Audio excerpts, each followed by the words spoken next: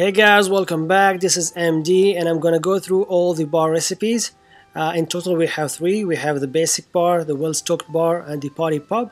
You can actually pause the video now if you want to do it by yourself like always, but I'm gonna go through them all one by one. So with the basic bar we need a cocktail counter, which is basically 4 stools, 1 cocktail shaker, and that's it. Simple as that. We will have our cocktail counter and our basic bar is done. For the well-stocked bar we're gonna need a cocktail counter again with 4 stools and the cocktail shaker, of course, but now we're gonna add a pub sign to it in the back with 2 casks, which you can use as well, and we need 2 simple sippers and 1 social sipper. The simple sippers are 2 small tables with 2 sets of chairs, and the social sipper which I'm making now is actually like a big table with 4 chairs and 4 flagons.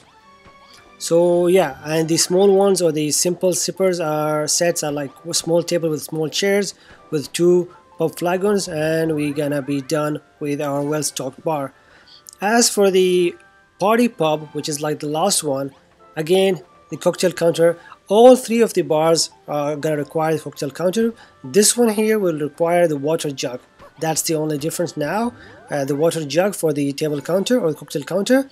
Then we're gonna add the signs, and we also need a wall mounted light, right? And next we're gonna build the 3 darts. So if you put 3 darts, it's gonna be a Darty Party set. Now we're gonna add a small table with 2 chairs and the cards on the top, and we will have our party pub. And that's it guys, simple as that. 3 recipes. Thanks for watching and subscribe to our channel, and as always, stay awesome guys.